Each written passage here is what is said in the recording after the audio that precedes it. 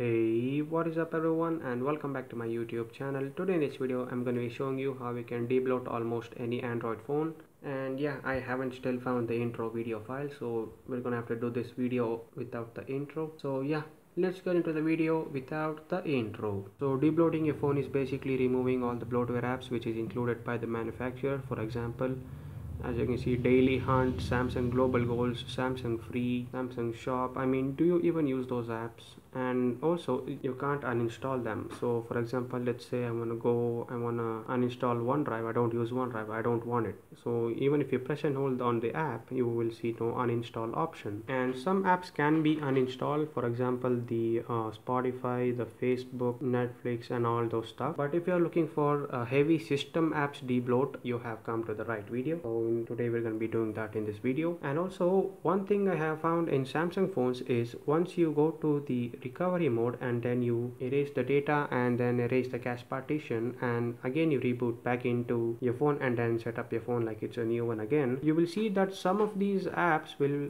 be disappeared. So it's like half of our work is done. So I'm going to show you how to do that now. It'll be really quick. I'll fast forward the waiting part and everything. So on these newer Samsung phones, what you need to do to get into the recovery mode is you need to keep your phone plugged into the PC this entire time until we get into the recovery mode. And what you need to do now is you need to press and hold the volume down button and the power button until the phone turns off.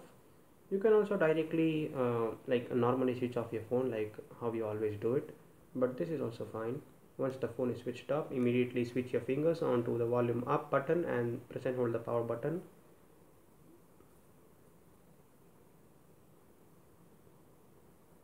Keep holding it until it boots into the recovery mode. And now as you can see, we are in the recovery mode. You can go ahead and unplug the cable which is connected to your PC.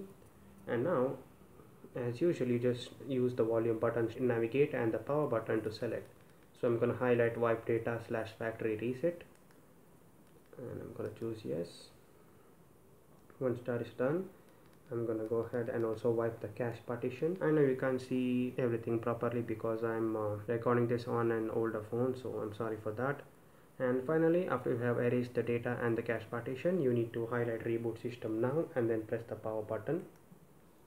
And now we wait for the phone to boot.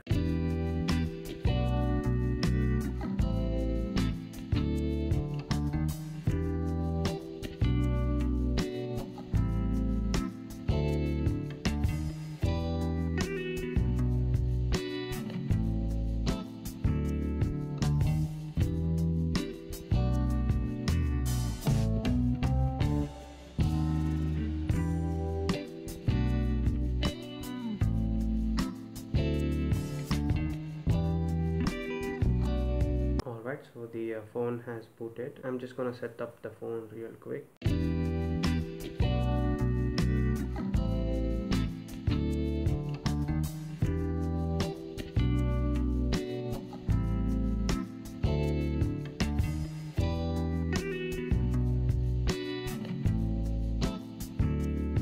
And here as you can see, so if I reset the phone using the recovery mode, as you can see most of the apps are actually disappeared. There's no Daily Hunt, there's no Samsung Global Goals and all those other apps.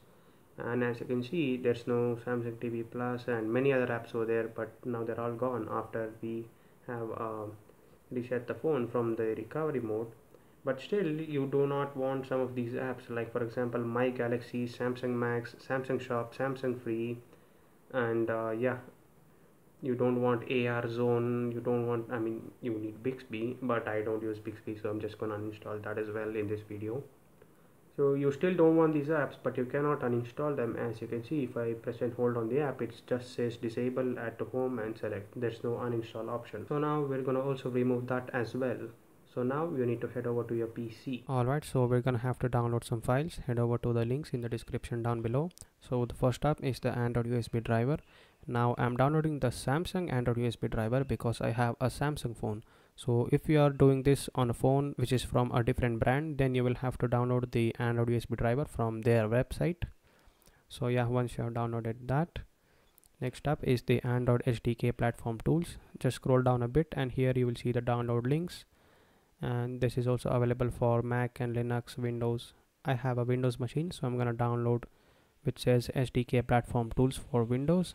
Click on that, scroll down, accept the terms and conditions, and then click on the download button and the download will start. Next up is the universal Android debloater tool, and again scroll down a little bit, head over to the releases page, scroll down a bit again, expand assets, and again this is available for Linux, Mac OS and Windows. As I said, I have a Windows machine, so I need to download this. I'm not gonna download anything because I have already downloaded it just to save some time.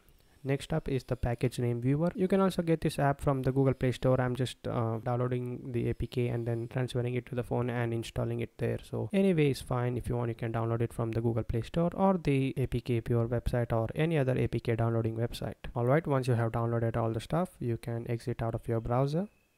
Alright, first up, what you need to do is install the Android USB driver for your specific device. I have already installed it, so I'm not gonna do that again. Next up is you need to extract the platform tools zip file. So just right click on it and then select extract here. You can use any extracting tool. I'm using WinRAR. Once it has extracted, open the folder and then you will see just a bunch of files. Now what you need to do is you need to copy the directory of all these files. So just single click over this box over here, single click on it and then copy the directory of all these files.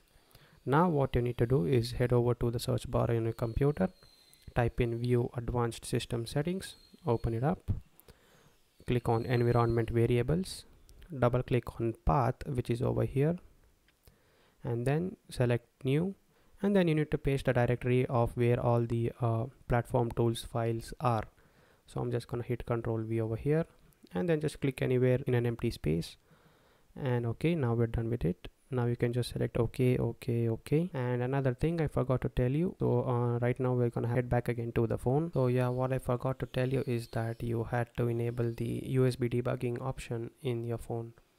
So to do that, you need to head over to your settings app, you need to head over to developer options, and as you know, if you do not have developer options, you just have to go into the software information page and then tap on the build number a couple of times, and then you will have the developer options setting.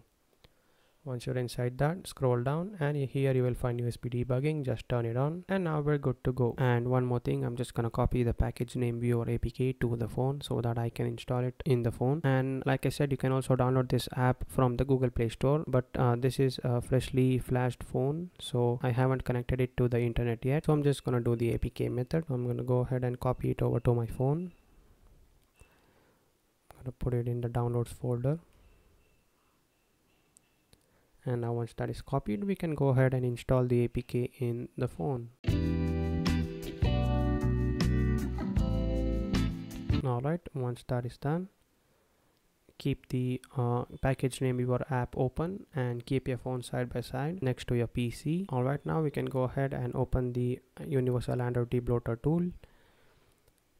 And here, yeah, just a second, this app just glitches out in my PC.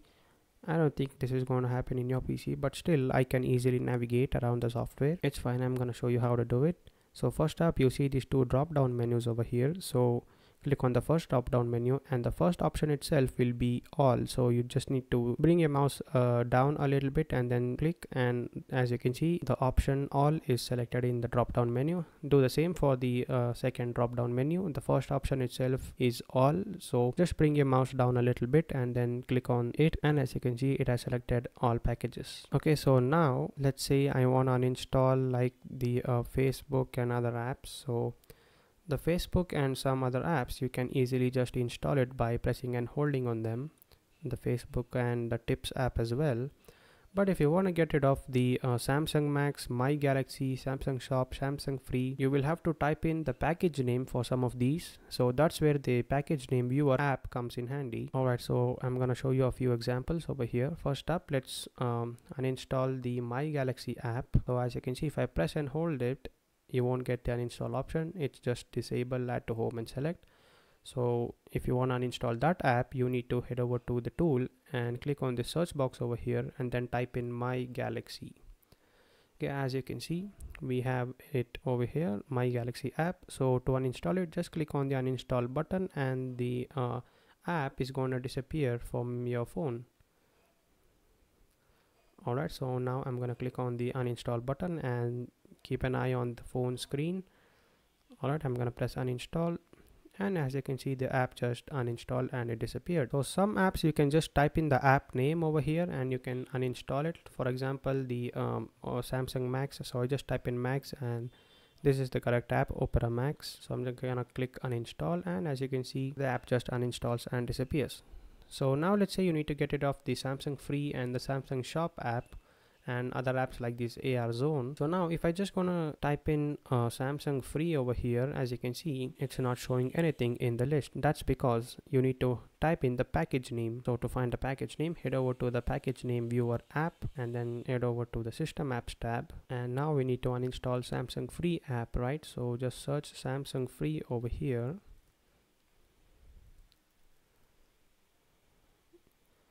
and it's going to automatically take us down to where the Samsung Free app is located. And as you can see in the second line, com.samsung.android.app s page. So what it's saying in the second line, that is the package name of that specific app. Now you don't have to sit and type the whole line over here. You can just type the end name or anything like that. So for Samsung Free, it is the ending word is s page. So I'm just going to type in s page over here. And as you can see, we have S page, and now if I click on install, Samsung Free app will get uninstalled, as you can see. And again, same goes for the Samsung Shop app. So if I just gonna type shop over here, as you can see, nothing shows up because that is not the correct package name. So head over to the package name app viewer again and then search for Samsung Shop, and as you can see, the Samsung Shop app package name is com.samsung.ecom.global.in. Like I said, you don't have to type the whole line, just take any one word from it. I suggest you to take the words like after it says com.samsung, so you can just take ecom or global. I'm just gonna take global. And as you can see, I'm gonna select uninstall, and the Samsung Shop app is disappeared. It's uninstalled from the phone. Same goes for these Microsoft apps. So if you just type in OneDrive, you won't get the app in the drop down menu. In the list. So again, we will head over to the package name app, type in OneDrive, and as you can see, the package name is this com.microsoft.skydrive. So I'm just going to type in SkyDrive over here, and I can uninstall. As you can see, the Microsoft OneDrive app is uninstalled. So like this, if you want to do a heavy system debloat, you can search for the package name using this package name viewer app, and then you can debloat your phone further by removing some of the unwanted bloatware or some of the system apps. And I recommend you to be careful what you uninstall, because some packages the Android system might need it, so you have to be careful what you're uninstalling. Now if you want to go for heavy system debloat, you can like uninstall the ad services API and other stuff, app cloud. You can uninstall these. You can uninstall AR emoji or emoji editor if you don't use those. And again, we can also get rid of AR zone over here. And yeah, there are actually many other unwanted system apps you can uninstall, but you have to be careful what you uninstall, because some of them is required by the Android system to run perfectly. So yeah, you have to just scroll through this list and find the packages which you don't want, and then you need to type in the package name over here, and then you need to select uninstall, and that will uninstall the app from your phone. For example, let's say I don't want this content suggestion service, so I just can't type in content suggestion. It won't show anything. As you can see, this is a totally different app. So we need to type in the package name, which is Alive Privacy. What does that even mean? And as you can see, Alive Service, Alive Privacy. So Alive Service, Alive Privacy. And you can also check the boxes over here if you are like doing a bulk uninstall or something. So you can search one by one and then check the boxes, and then finally when you're ready to uninstall all of them, you can just hit on the uninstall selection button over here, and then all the apps which you have checked the box, they are going to get uninstalled. And also once you have checked the boxes, you can also export your current selection. So the next time you want to do this again, you don't have to sit and check the boxes one by one. The boxes will already be checked, and all you have to do is just press on the uninstall selection button and it will uninstall all the apps which you have selected previously. So yeah, that's it for this video guys. Thanks for watching. Please like and subscribe, and I'll see you in the next video.